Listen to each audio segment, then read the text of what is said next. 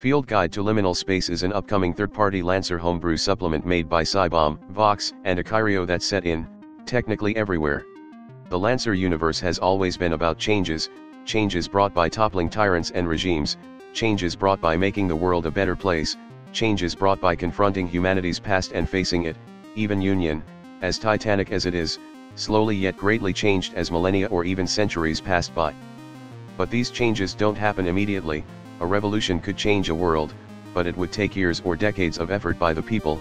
A developing colony could strive or fall apart, but nobody would be able to tell until it happens, like sunrise and sunset, or the busy streets that become quiet at night.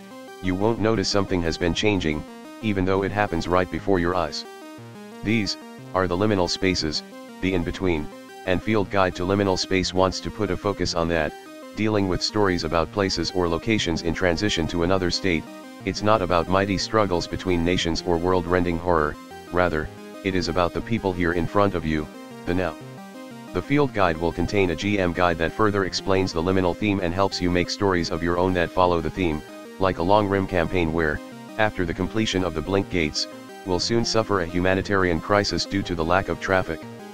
Or you can make a campaign about the new Agartha Station, one of the largest Blink station in Union's history that houses 50 million souls, built by the magnum opus Interstellar. It's also one of the first Blink stations ever built, served as a testbed for many experimentation and improvement of Blink technology that served as the foundation for practically all the Blink gates out there.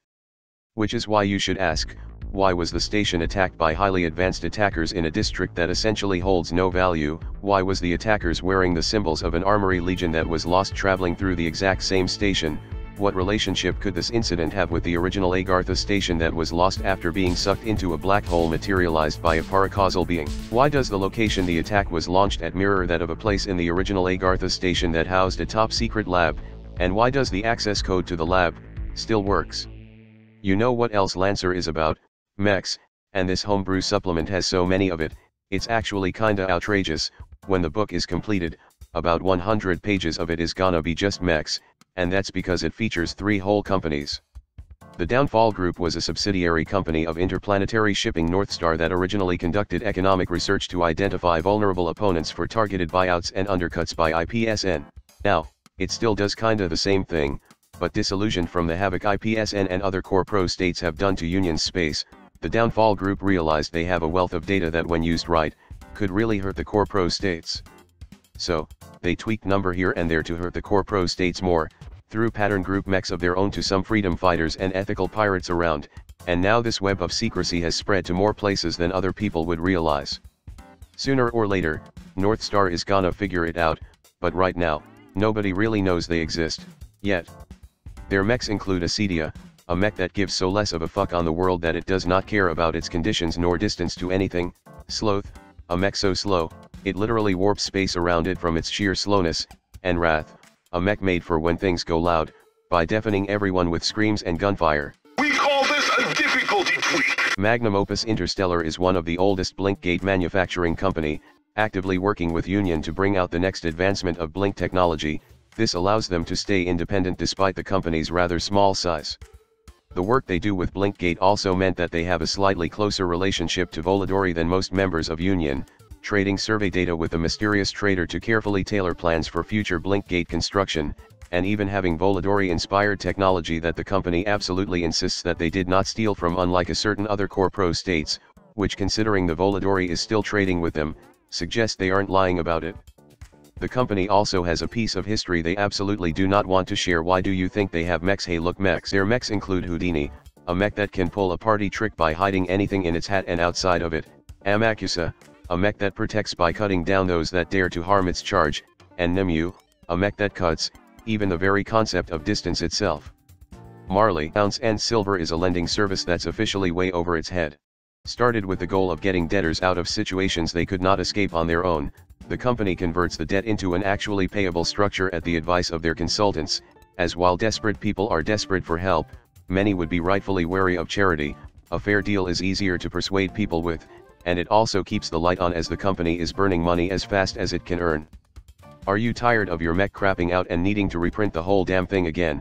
Get Marley, Ounce and Silver mech, and you can fix it with just duct tape, hammer, and profanities. Their products include Frankenstein, an ugly as sin mech that just work and cannot die without bringing someone down, Holiday, an actual honest-to-God cowboy or cowgirl mech, and Rasputin, which is, just look at it. Egg. There's also like some 18 goddamn homebrew NPC classes, 2 of which are elite exclusive because they are, to say the least, a bit insane, and 2 new NPC templates. First is the Partisan, 4 armed civilians or local defense force that knows their terrain better than you ever will and they will do anything to not lose their home. Second is the Security, which is just for assholes with guns. And that's everything you need to know on Field Guide to Liminal Space, a Lancer homebrew supplement that's actually on Kickstarter right now, still is, I think. By the time this video comes up it's probably about to end, so it's like, a last minute call out. Also, there's stretch goals, this is on Kickstarter after all, so there could be some additional things in the final version of the book that I didn't mention in this video. If you want to take a peek at the field guide, you can actually read its current version which is available on Tumblr. It's in pieces, but that probably makes it easier to read in its current forms. When the homebrew supplement is finally out, I will be including the link to the book properly down there in the description so you guys could just go get the wonderful book yourself, and I'm definitely getting one copy myself. Anyway, that's all for now, and I will see you all next time. Hello there, if you like this video, please subscribe to my channel and click that notification bell button. If you really want to support my channel, you could visit my Patreon page, or buy me some coffee, links in the description. Anyway, have a nice day.